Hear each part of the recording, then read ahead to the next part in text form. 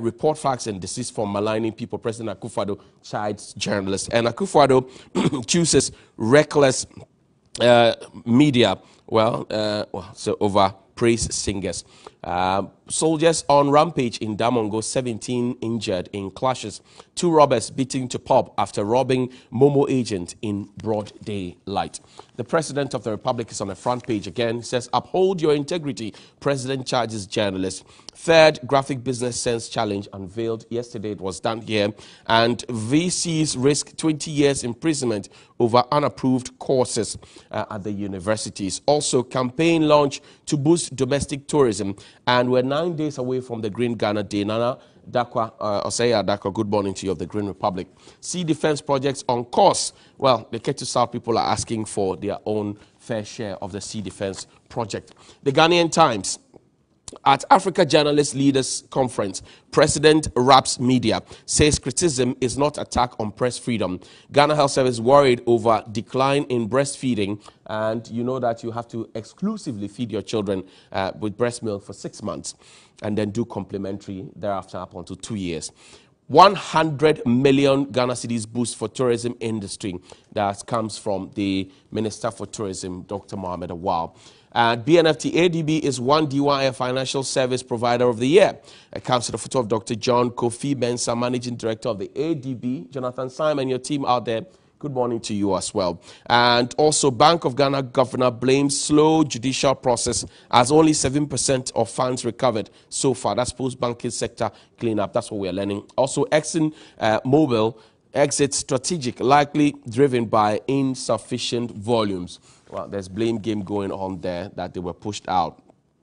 The Finder newspaper, ADB wins 1D1 Financial Service Provider of the Year award. Rise in tobacco use among young female adults rising, and it's worrying. Trial of alleged coup plotters starts on June 8. Remember ACP Dr. Agojo and also Dr. Mark Palm and their friends there. Critiquing work of journalists, not an attack on the media. President Nanado urges media to accept criticism in good faith. Innovative initiative to promote domestic tourism has been launched there. The final one is the Daily Guide newspaper. Free speech can't be undermined, according to Nana Addo Akufo-Addo.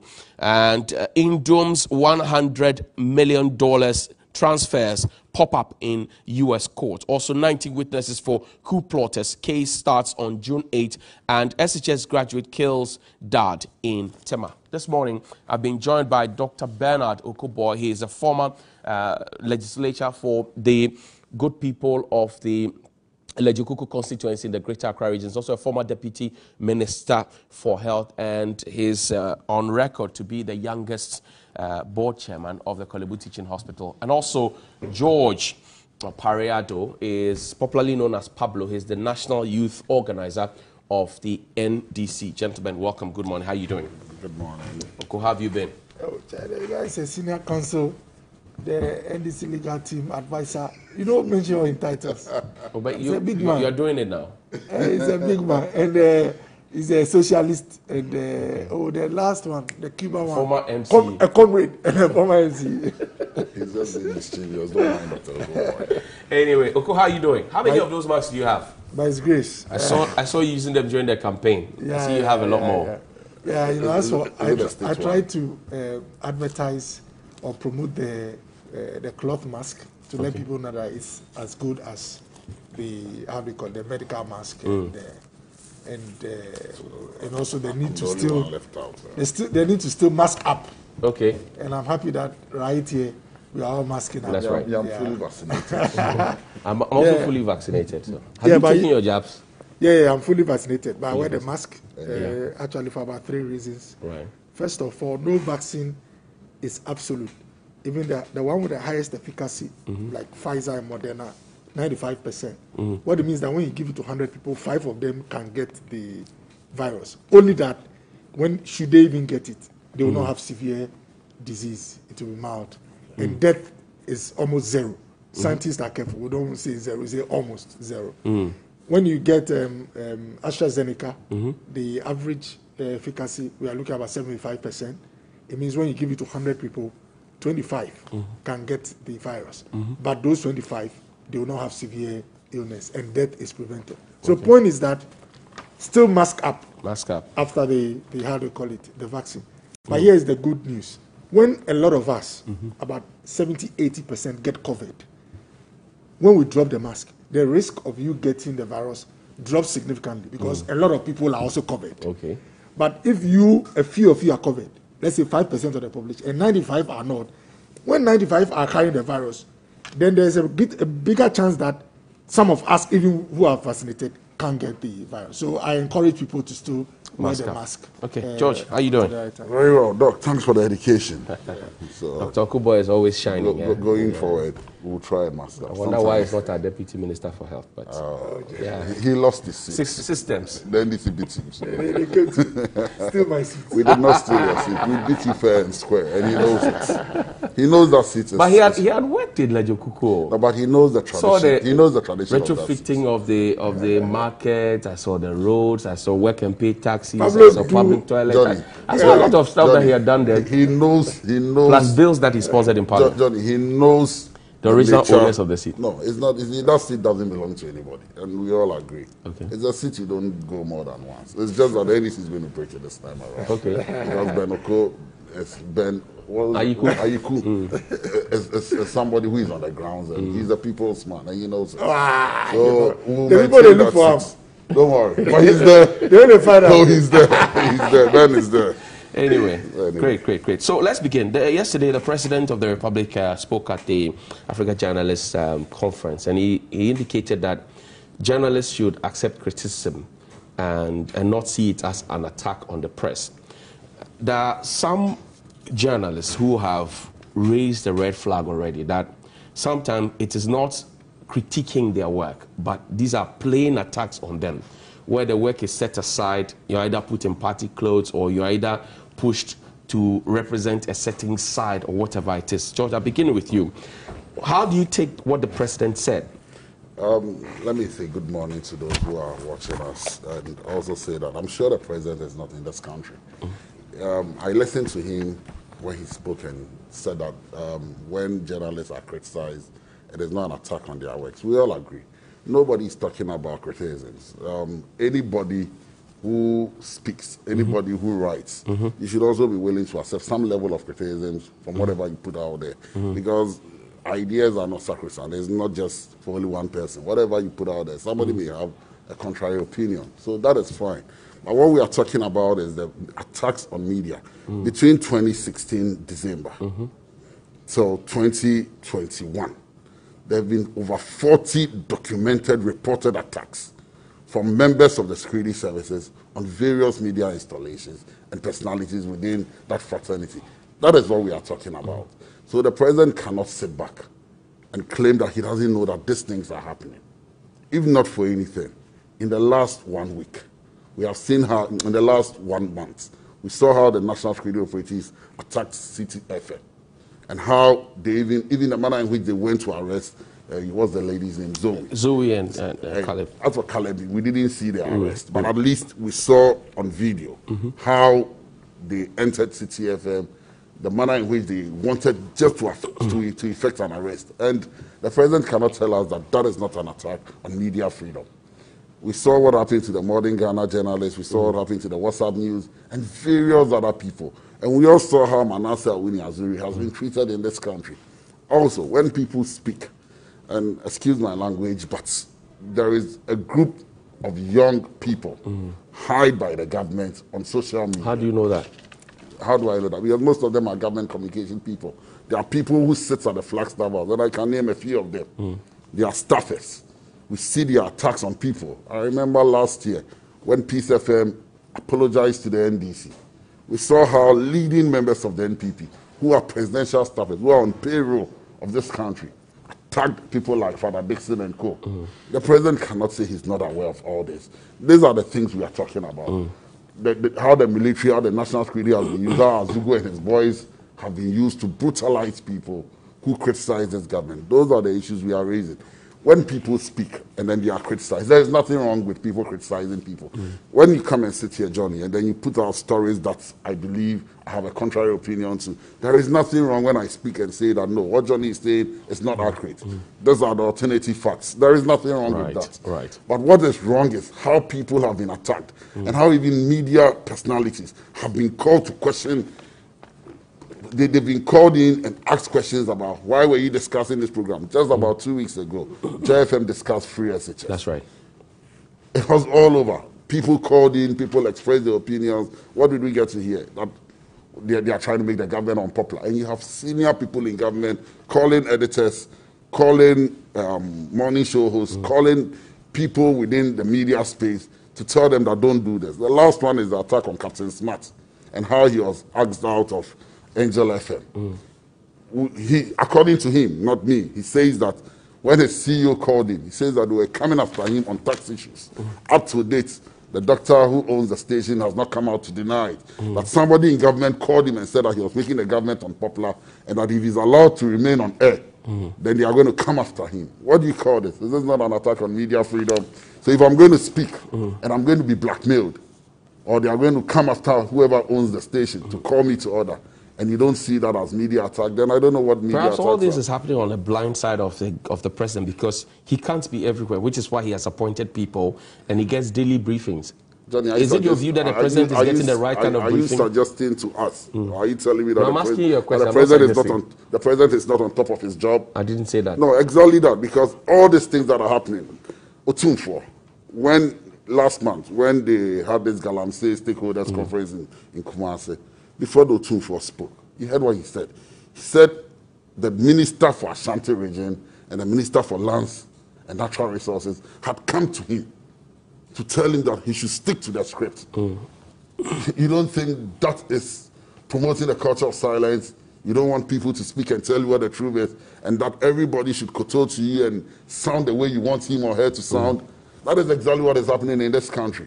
So if they had even been able to approach the Otunfo, and we all know the class of the Otunfo in this country, we know his stature in society. So if they can go on to the Otunfo and ask him to keep quiet and ask him not to speak, then clearly there is something wrong with our media space in this country. And the NPP and the president himself cannot exonerate himself of this. Because when his minister goes to speak to the Otunfo, indirectly it's the president that is speaking to the Otunfo, because he's a representative of the president. So the president himself cannot.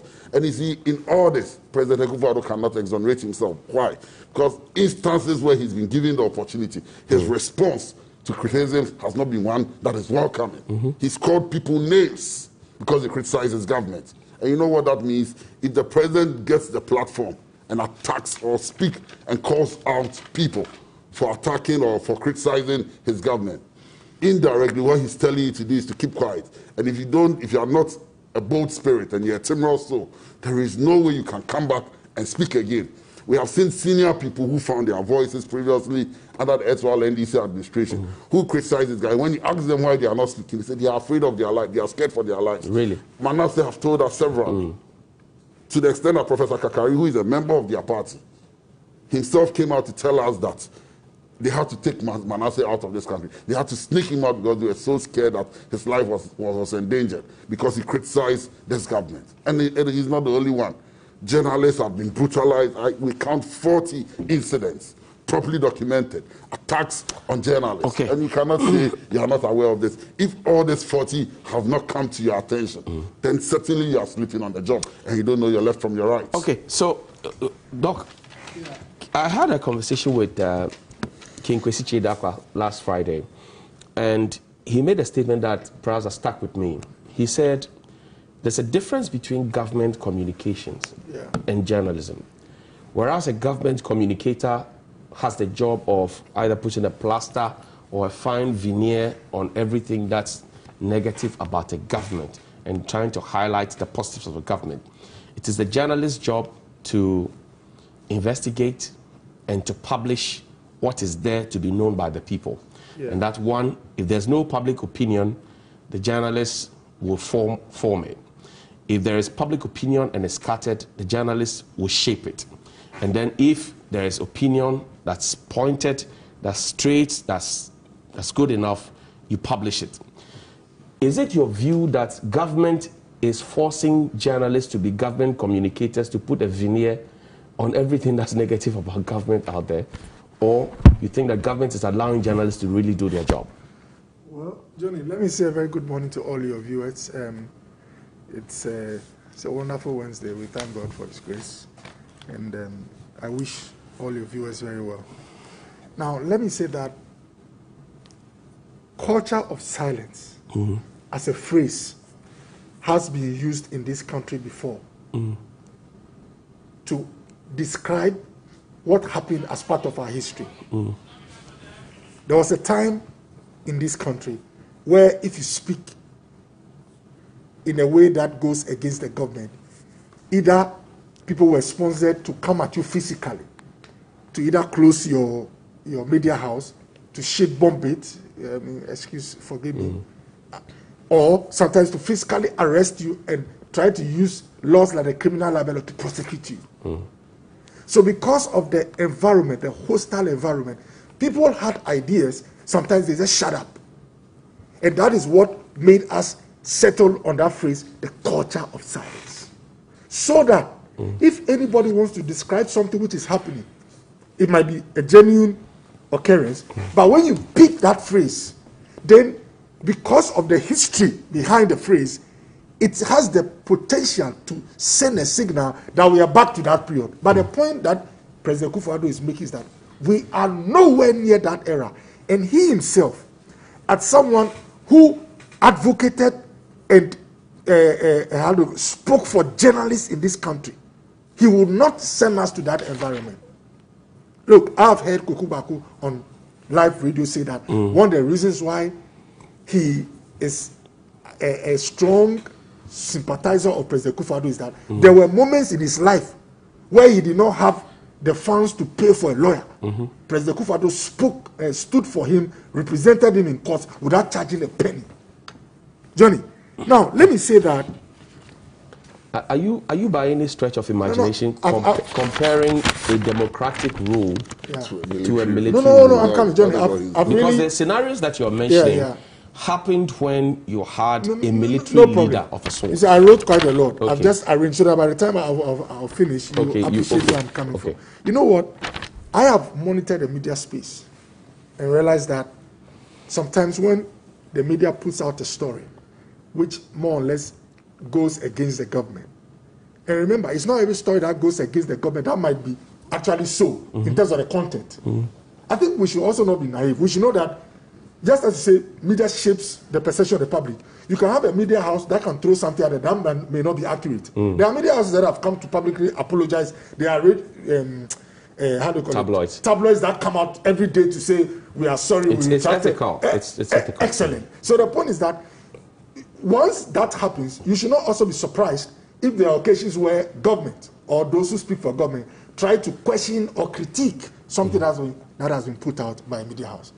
We should not be so comfortable with what comes out from the media house, but go out straight to attack a response that comes. Let the response come. Let the media house also put out there the truth will always what? Like the Vanda say, the truth will always stand.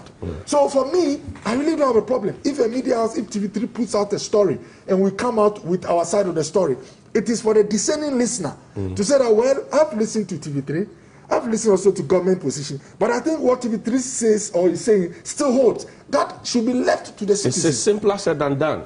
No, I'm coming. But Johnny, we should start from that point, that it is fair for a government to respond to something that is put out there by media. That is not an attack on the media house. In fact, that is a vibrant and media-sensitive government, which we should even promote.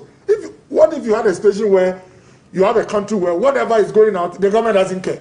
You know, you need a government that appears to be listening to what is happening in the media space. And I rather get excited when you have a situation where a president can actually refer directly to a discussion on a radio station. It means that what we discuss on TV and radio gets to the seat of government. And that is the most important thing that we should celebrate. But in referring to what was discussed in the media, you would find that there's a certain, president takes if you like, a position on it. To say that you are saying that to give the government a bad name. Yeah. So, for example, CDD publishes that we lost over 9 billion to corruption. Yeah.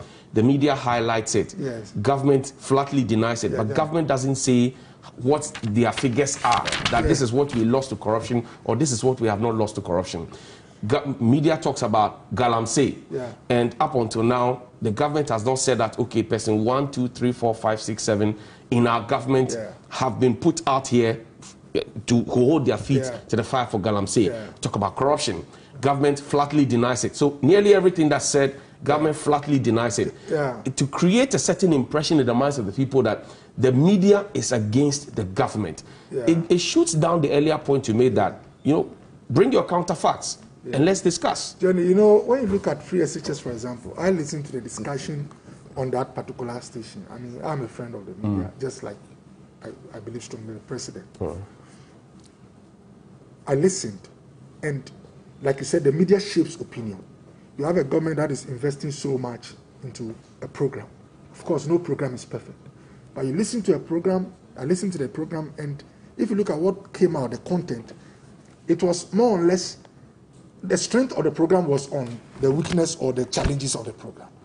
And here is it. Look at how fantastic. You have a president, the number one who says that, well, if you go only that side and not tell the other story, I mean, you are more or less weakening the morale and the strength that comes with the program. Johnny, the next day, those who hosted the program are still on air, doing their work, speaking their mind. That is a vibrant community. If the president, after his works, the next day you hear that, oh, they have used some GRA to say they have taxes, so close down. Or you've heard that the lady who was on the program before leaving the house, the children have been threatened, or they have to be, you know, the point I'm making is that if you try to fiscally prevent the media from doing their work, that is not allowed. And the president repeats that he would prefer a noisy supine. Supine is, how do you call it? Passive, inactive. He would prefer a noisy and reckless media to one that is supine. But okay, you also know that calls are made. Yeah.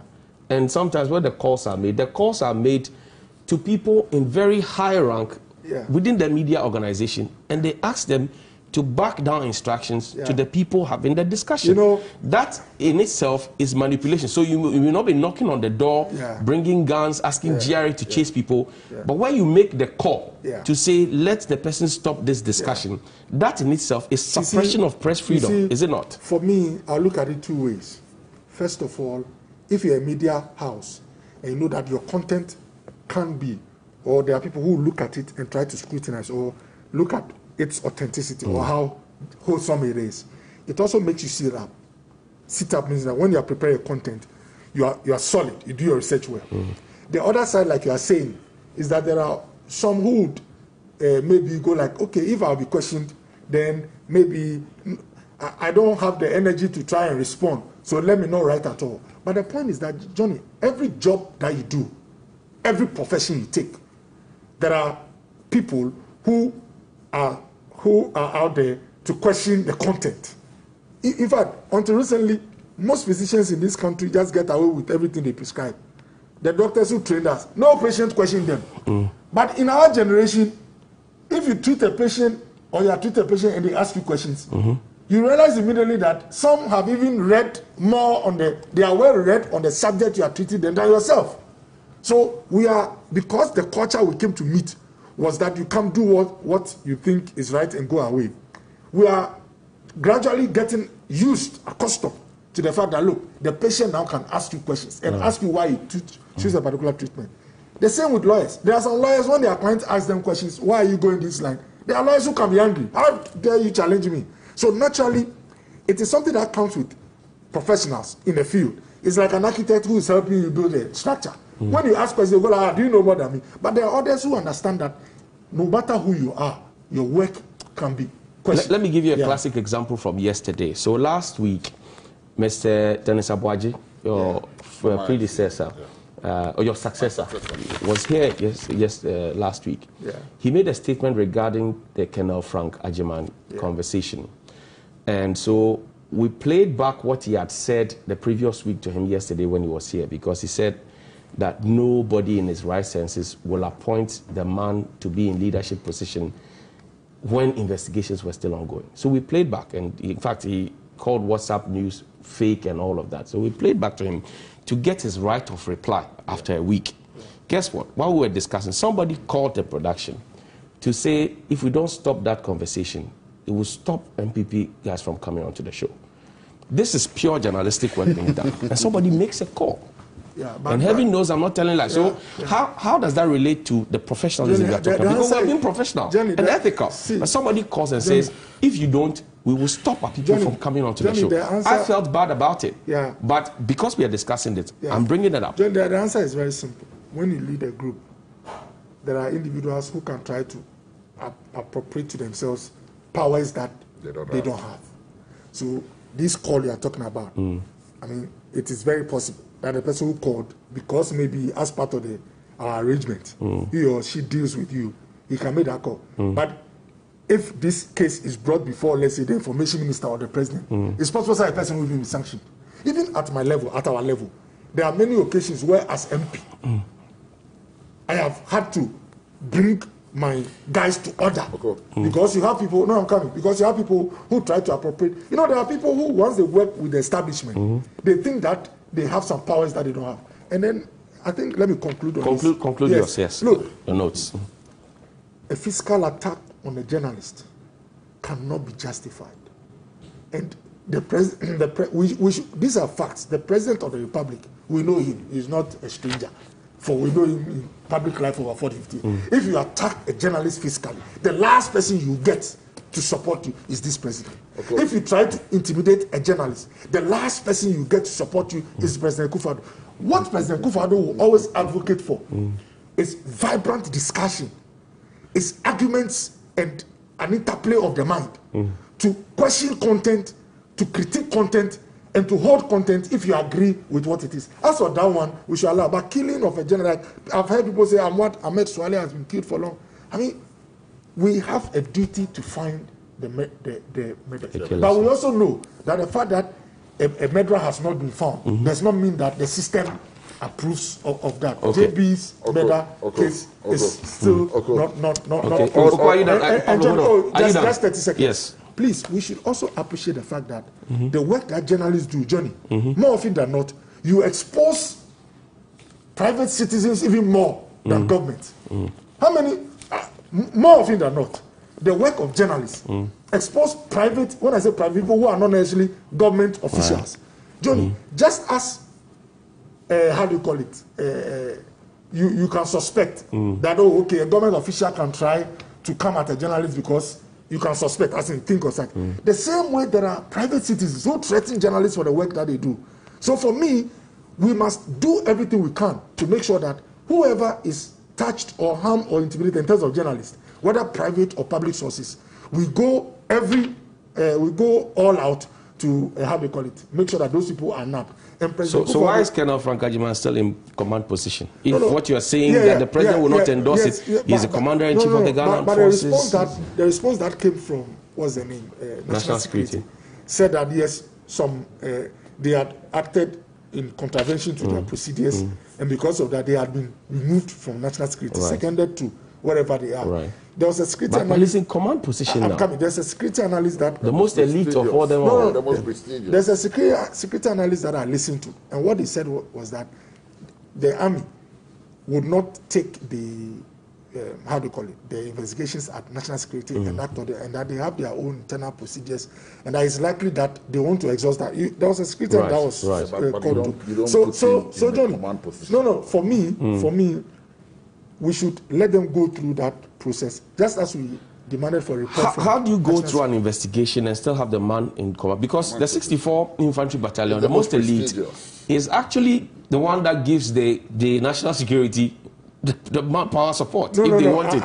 I mean, so now you have taken the man off Director of Operations at the National Security, but you have put him there at the 64 Infantry, and each time National Security wants help, he's the one who is putting together a team to go and support them. I don't know. It does give journalists a certain indication that the system endorses those who abuse journalists. I stand to be corrected, but I learned he was at the place as a commanding officer before he was. No. He was not the commanding officer. The commanding officer has been removed and he's been replaced with a Jehu.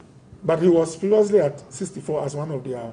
No, there's always one command. Okay, all right. he So, was not- There's always one Johnny, CEO. I think as it is, we have to commend the move by national security. You see, we had national security coming out with a statement to say that our guys did not act well, and because of that, these are people we've sent back to their unit.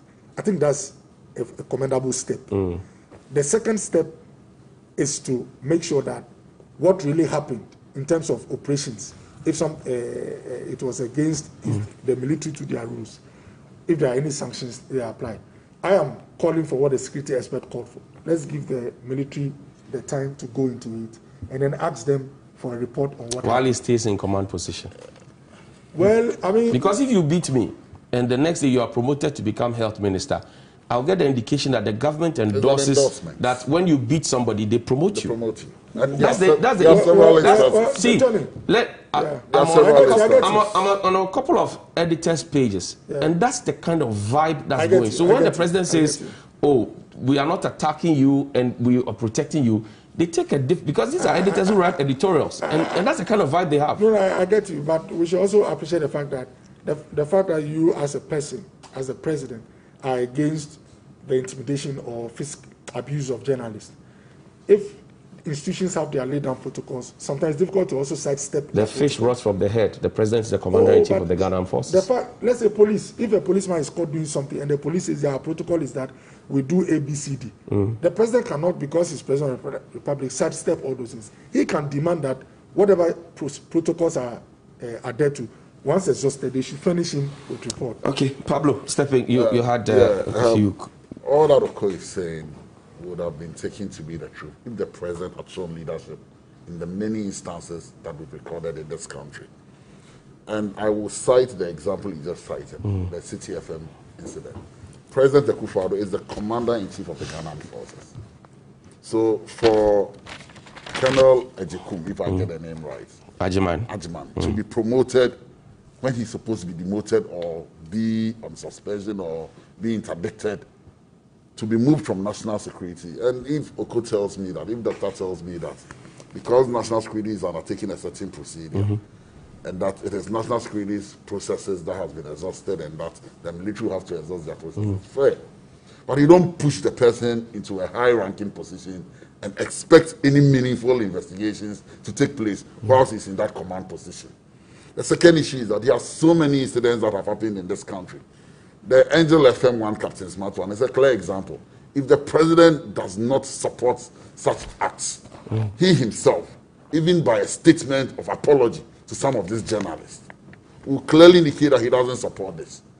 The president has not publicly apologized for all the assaults of any of our media personalities in this country ever since he assumed the role of president.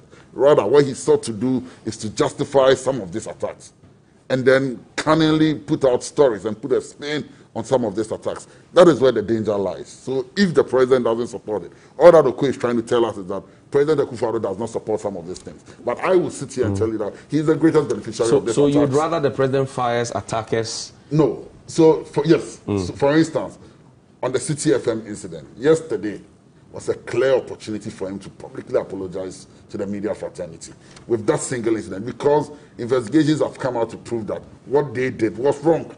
There is nothing wrong with the father of the nation coming out to say that they didn't do what they did was wrong, and I'm truly sorry. There are too many incidents. Manasseh's incidents are out there. What's the name? Captain Smart's one is still out there. And just what happened yesterday about day calling and Oko telling us that people use, all I'll tell you is that it is the president that ultimately benefits, because it is his government that is put on the chopping board. It is the government that is put under scrutiny. So if he's being criticized and then people jump to his defense in this Rambo style, of course, yes, you'll be happy about it. Because he himself has not shown leadership, that he doesn't support some of these attacks on our media personalities. Thank you. Oko, you want a minute? Yeah, just a second. Then let's switch it so that we can switch minutes. Kojo upon my brother, the minister, For the one who information. represents the president in that sector, visited City FM, even before I think the investigations were concluded by National Security, and told them that he came to more or less sympathize with them for what happened. That it was, even on the face of it, it didn't look tidy. I mean, that tells you you that. are missing the point. Oh, Pablo, but it's because you go said ahead. the president. So the one who represents him in that sector went to City. Why did he go there?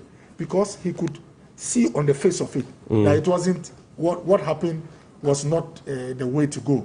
In fact, if there are all the commentaries I've heard, I mean, for 5 weapons wielding policemen to go for. Actually 7. I mean, 5. Although There were 7, not 5. Okay, Johnny. Although I've not Heavily built people. Yes, Going to pick someone like Bella. Yes, although I'm not a security man, if I want to pick Bella, I'll come here, invite them for lunch, and at the lunch tell them that we are going to national security. I don't need a gun. So the point is that for those ones that on the face of it look very untoward, you have the information minister going there to show that, look, I mean, this should not happen. The president chose to speak about the Joy FM discussion on free SHS. Yeah. He didn't send the information minister. Exactly. And after the Caleb Gates, this is the second time the president is speaking publicly. The first one was in a fellow Ghanaian speech. But the president, he has not found it necessary to talk about it. This is the third one, right? That's right. He picked on Sam Jones. For the president to make a line like I prefer a noisy and reckless media to a supine one, is to tell you that no matter their faults, they must be protected and preserved. I mean, as for micro, you see, the reason why I don't want to, I believe every assault or every intimidation should be looked into. That I am okay. But we don't want a situation where the president will be citing micromanaging cases, because Pablo is here. Sometimes some of my brothers also throw in some, which when you go in, do not merit being mentioned. But because we are mentioning ones that are obvious, all comes on board. Right. Point is that media houses and journalists in this country must and would be allowed by this government to do their work. The only thing I promise them is that we are also a very, very active and vibrant community that will look into content and see how it's moving. Okay, so journalism is not a crime, and as media people, it is not our job to do government communication. Bella has a job to do. Bella, welcome. Thank you very much. I'm not sure how I ended up in that conversation about well, your name came up first on the text console, so. Oh, I see. Interesting. Anyway, let's read some messages. Bella, good morning. I agree with you on fix your attitude, but let me tell you something. In Europe, if you leave people, they'll mess things up. So so they put things in place. Please, let government put things in place well in Ghana. I guess that's what you mean. Ruben Nikwate Kwote from Teshi. Good morning, Johnny and TV3. About the ambulance service, if the systems in Ghana were working or if the systems were fixed, by all means, the individual will fix himself or herself. So please, Bella, stop your arguments. In Rwanda, a child can hold a stakeholder responsible for his or her crime. But in Ghana, it's not like that. Why is that so? No system in Ghana is working. Isam Fauzan Jenou. If Honorable Boy is saying there's no culture of silence in Ghana, as His Excellency Akufo-Addo is making us believe, then as a country we are doomed. Greetings to Honorable Pablo, the youth commander of Ghana of the NDC, Kabila from UCC, Ama Moma. Okay. I agree with you that the system must be fixed. Fix the system, fix the country. From Emmanuel inside Peve. And the eye that sees doesn't see itself. Why will the president ask journalists to take criticism of their works in good faith, but he himself doesn't do so? Shaibu Mashud from Tamale. Good morning, TV3. This is Awudu Tijani Wandani from Zibila. The citizenry need to fix their attitude and mentality, be patriotic citizens, and have the well-being of fellow citizens and the country at heart. Some time ago, the country had no ambulance. The citizens demanded for them with pressure, as we're doing now with the Fix the Country pressure. And now that we have them, see what one of us is using it for. Even if there's a logbook, do you honestly believe this driver or person, after perpetrating this dastardly act, will go back and record it into the logbook that this is what he has done? The management of the Ghana Ambulance Service should also do the needful and hand over the driver of this particular ambulance to the police for the law to deal with him squarely and fairly. If we, the citizens, will amend our ways and mindsets, we can equally demand same and more from our leaders. Hi, Johnny and Bella. Bella, just lose the debate. If the government starts arresting their own ministers, the citizenry will sit up. James Ashimadi. I'm trying to understand this from Tema. Okay. So you just lost the debate. Oh, he says I lost? Yes. How? If the government start arresting their own, the citizens will sit up. Systemic problem. Okay. No, I didn't lose. No, you made a mistake. Johnny's name has to come this way. Mine has to start. The mechanic who used the national ambulance to pack cement bags to the to a destination, to whatever destination of his, must face the wrath of the law to serve as a deterrent to others who misuse public properties for their own selfish gains. Good morning. Okuku Seku, watching you from Cape Coast. Good morning, Johnny. I don't know the culture of silence now and what we can call the media attack in this country. If all these previous happenings are nothing to write home about on media attacks, because of some of the defensive mechanisms in this country, I stand with the media. Mr. Perry said the hard truth. Our country will one day sink and we will all die. Oh, God forbid. Oh, no. From Dansu Donyina. Okay, we won't die. We won't die. Don't worry. Hey, fix yourself for Bella. There will always be bad nuts, even in advanced countries. That is why we need the justice system to work in order to punish all wrongdoers and not be selective. If the system is working, a worker will not misbehave because he will be sacked or punished. It's not about fixing yourself. When the system is fixed, even if your attitude is bad, the system will correct you through the correctional facilities. That's arguable, but anyway, we'll move on. Good morning, Johnny. I don't know why Bella is not trying to understand simple truth. If it is only fixing our attitude, that's the solution, then there's no need for leadership and structures. Someone needs to lead the fixing, not leaving citizens to fix themselves. Also, remind EC to fix the allowances of the 2020 election temporary workers. Okay, thank you, Momoni. That's a systemic failure. The Eswal administration was tolerant. I could remember how Captain Smart attacked them, yet they tolerated his utterances. Now the current administration can't stand it when he tried to criticize to keep them on their toes. Yet, when they were in opposition, they were criticizing all the people, in government. This administration is intolerant. From Osman Bukuri Song in Tamale. We need to award Osman. He sends a message every freaking day, man. Good morning, Johnny. We live in a country where citizens do not take personal responsibility. We need to change our attitude as Ghanaians. From Caesar, Fariba Timbili, Senewe. So 5 for me, 2 for you. Good morning, Johnny. The level of hypocrisy in this Akufo-Addo government is appalling. They were proud of the media and opposition, and now that they are in power, they think the media is working against them. It's such a shame that they always say they're always in the media space defending all their wrongdoings. From M. Sadat from Tamale. Quite a number of messages. Okay, I think since government communicators will never speak ill of the government and would also not accept mistakes, let alone clear the air when people ask questions, good journalists who attempt to speak the truth will always be attacked. And these are the attributes of a bad government. That's from Wilson. Good morning, Johnny. I disagree with Bella. What's that?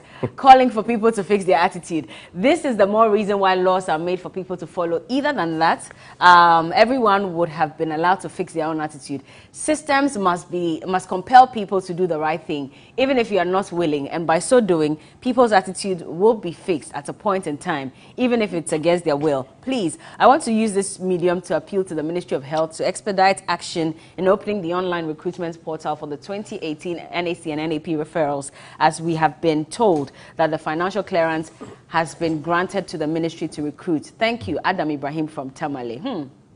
Okay, last two. The president is reconstructing the narrative. The issue is not about critiquing the work of journalists. It's about the intimidating environment that his administration supervises, where critical voices are either victimized or attacked by an army or regime, an army of regime attack dogs. I have heard of people who said they were threatened with physical assault by regime loyalists for professing critical opinion. Issues are not responded to with a superior argument. Anyone who raises a critical issue is quickly labeled as an enemy of the government or an NDC stooge. So we now have a culture of silence inspired by the fear of victimization and the threat of verbal or physical attack. The environment is breeding sycophancy because there is high reward for regime praise singing. This is the issue. Koshi Badohu. And finally, good morning, Johnny. The culture of silence is one of a kind that my leaders and colleagues in the GES can't speak about. The difficulties that we're facing in the sector. Eric, is enough. Okay, Bella, you need to minimize this. There's a video I want you to play for us. Oh, okay. No, minimize it. Okay, then the first one, look for mine. Look for my name up there. Johnny, yeah, yes, there you are. Okay, play the last video. Okay. Okay, so that's the ambulance. An ambulance, there's an accident this morning I saw. I suspect the person is dead, but this is from the ambulance service. You see, that's an ambulance being put to good use. They came there, but even though they didn't have spanner and maybe you have to repeat the video. Yeah. To take the victim, the person out of the crashed vehicle. But they came there to work. That's it. They came there to work this morning, and it's on the ring road. So the car that knocked this man is gone. see his stuff is spilled on the ground. He's in there, but the ambulance was on call. I asked them. They said they came very, very early. As soon as they called them, the police were there as well. And that's how to use an ambulance. Thank you very much, Bella. Not to cut plantain. Yes.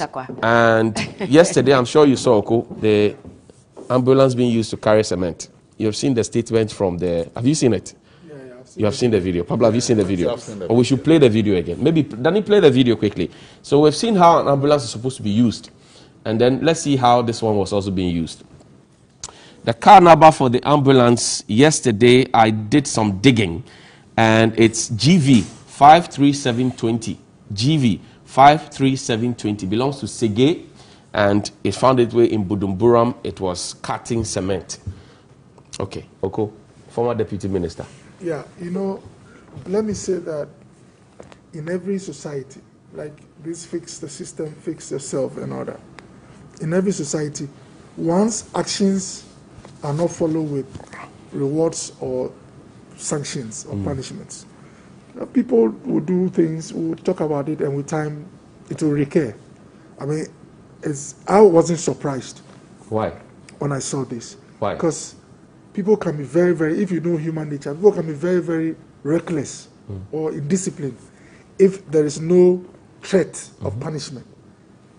I expect whichever garage the gentleman works with, those that apparently service the car or whatever, to sanction the individual who did this, and the sanction must be public. We must know that either he's lost his job or they've taken away that contract of servicing. If the whole company loses this contract because of the attitude of this guy, whichever company handles our vehicles, the ambulance, will make sure that it is strictly monitored when it comes into their hands. So really, these are one of those few instances that you get to realize that there are people in this country who don't care about what happens to the country. It's about them.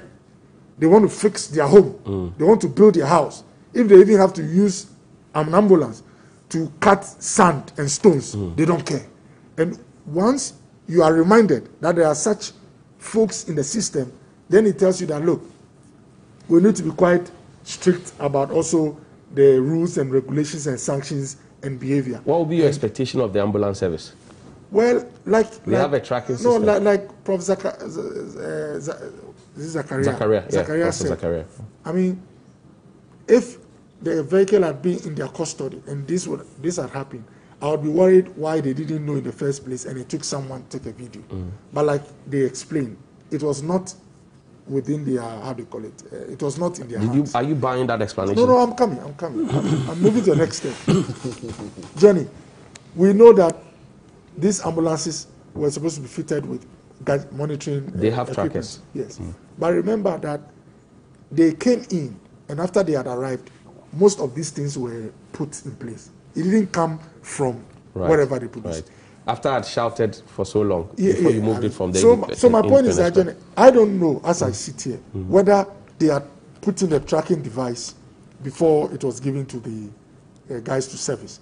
If they had put in, then we have to investigate to see whether... The president spoke 1 year ago, State of the Nation address, and said the ambulances will have trackers. I have the video here as well. I could play the video for you. No, I agree. But my point is that sometimes you have to investigate. I have told you that the ambulances came in and then the installation was done. But we are being told by ambulance service that this had a challenge even from day one. So according to the contract, they had to give it to their service, their suppliers to put it in order.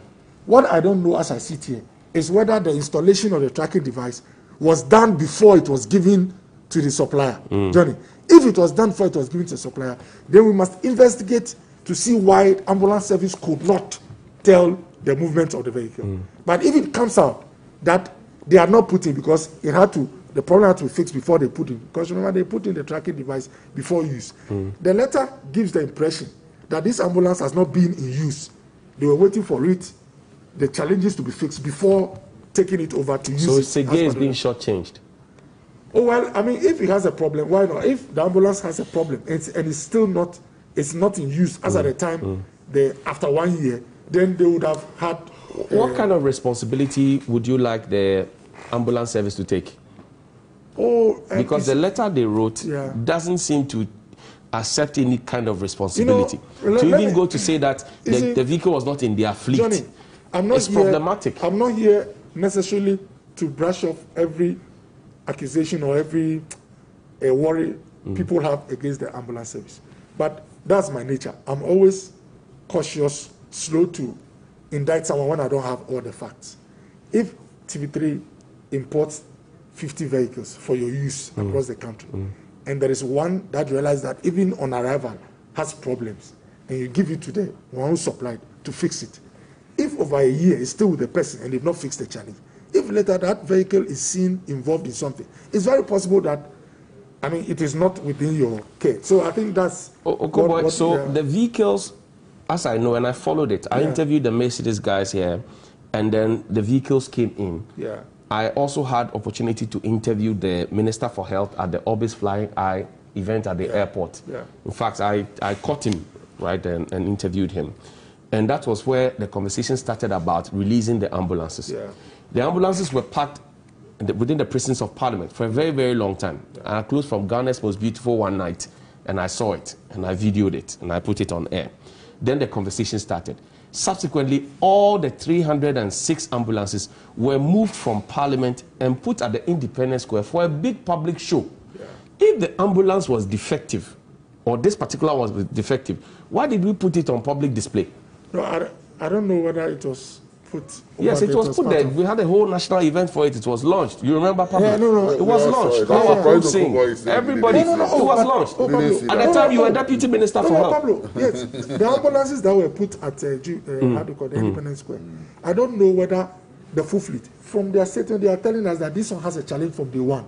And I'm saying that this one is part of the 306 we imported. All right. If it's part of the 306 and it had a challenge from day one, why do you exhibit it? Show it to the public. What you are saying is fair. I mean, if it was, if only, let's grant it that it was also part of those vehicles that was displayed over there. Then the question is that, why didn't we, how do you call it, isolate it to try and deal with the problem? But Johnny, what if it was after the inauguration, the public display, that in trying to put it to use, they found I had a challenge? It's also possible. Okay. That they take it to security. I hear you. You have not told me what responsibility you want the ambulance service to take before I bring let the investigations come out. Then when we see all the facts, based on the facts, it will then be fair to say what should happen. Pablo, you are the lawyer here. The ambulance service says this was not in our custody at the time this happened, trying to exonerate themselves from every kind of blame. But this is what we have. Ambulance is being used to carry cement. Who else knows what else other ambulances have been used to carry? Johnny, it's unfortunate, the statement coming from the ambulance services. Two questions that we should all have answers to, or they should give us answers to. What was the after-sales service contract agreements? Are they telling us that a new ambulance that was purchased with the taxpayers' money does not have an after-sales service contract? The company that imported it, don't they themselves have a garage where they can fix some of these things? Because usually vehicles that are bought brand new have a warranty attached to it. Okay, so to be fair to them, I get the impression the ambulance service said that the people who supplied, the company that supplied them the ambulances were Service Ghana Auto Group Limited. Service Ghana Auto Group Limited. Now, they had seconded this ambulance because their garage was full to Nana Ofosu Gearbox Specialist at Mamprobi. Seconded. Yes, so they have the duty to provide the service, but they had given the ambulance to Nana Ofosu Gearbox Specialist in Mamprobi because he had a gearbox problem to fix. Johnny, and then it ended up at Budubura. Let me point out the inconsistencies in this statement. Tell me. Service agreements. You are not at court, so take your time. Allow lawyer to flow. Service agreements are between parties. That's right. The third party, whatever, Nana Fosu, should not even arise at all, because he has no liability towards the ambulances. Right. So it has not even become the case for them to put out this statement and even state the third party. The company that procured the ambulances, if from day one the gearbox was defective, what you demand is a total replacement or a new one, because the gearbox and the engine had the whole machine you are using. So when I import in an equipment and then a critical part of that equipment has problems or has challenges, and after 1 year These ambulances have been with us for almost a year. After 1 year, it has not been fixed, it has not been replaced. Are we telling the good people of this country that for 1 year, their taxes are not being put to good use? 2, what is the relationship? What kind of structures has ambulance services put in place? This morning, you raised very critical issues about fixing the country, and I listened to my sister Bella, and how she was going on about we fixing our attitude. I agree that we need to fix our attitude.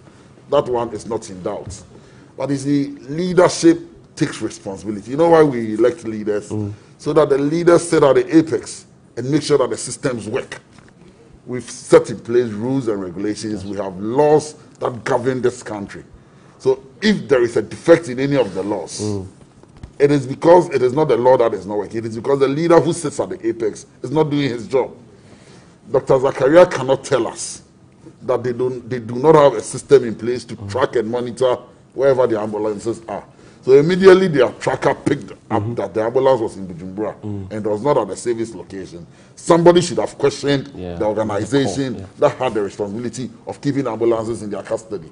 So for you to come back and tell us that it was not in your care, so you will not take responsibility, it is neither here nor there. The ambulance services itself lacks a lot of professionalism. Oh, why do you say that? Today, call an ambulance. It is not my duty as a patient to look for a bed. So it's the system that's faulty. So that is why. So the system must be fixed. But it's not the ambulance services job to find you a no, bed. No. The ambulance. So the ambulance services by now should have a system that tells them by a click of a computer of a button should be able to tell you where they are best and where they are not best. So that when they pick you, and everywhere in the world, when an ambulance picks you, they know where they are taking you to. It is not your responsibility. When I have an emergency now, what time would I have to even look for a bed? What time am I even going to call hospitals? We read some judge's episode about how a member of his constituent had to die because even the ambulance was not willing to pick the patient. Because until when he had found a bed, the ambulance did not have a means of checking whether the bed was available or not. It is problematic, and this is not what we signed on for. We signed on for good quality representation, good quality leadership. That is why I support the numerous people who are asking the government to fix the country. Our attitudes, the human nature is such that if I am left on my own, there are things I will do on the blind side of everybody when I know nobody is watching me. But when I know that somebody is watching, and when I know that the system is in place, that is why you have a Ghanaian working in Ghana here in a multinational organization, behaving in a certain way, because he knows that the system in that organization right here in Ghana works. Okay. Oko, a common sense question came to me right now. I don't want to bounce it off for your final thought on that. So, you remember the Caleb and Zoe issue? Oh, you're going back. It was about some vehicles that had been procured by Maslock. Yeah. Maslock has been trying hard to explain to us that the vehicles were defective. Yeah. So they were parked. They were not exhibited. Yeah. If this ambulance is indeed defective right from day one, I'm still struggling to understand why we exhibited it to show to everybody that we had brought 306 ambulances, when in fact what we had was not 306. No, but you know, to be very honest with you, I think that the ambulance service is hiding something. Johnny, to be very honest with you, is it not from the ministry? I am, to be very honest with you, I am not here. My motive is not necessarily to defend ambulance service, but it's my nature to have all the facts before I go in a particular tangent.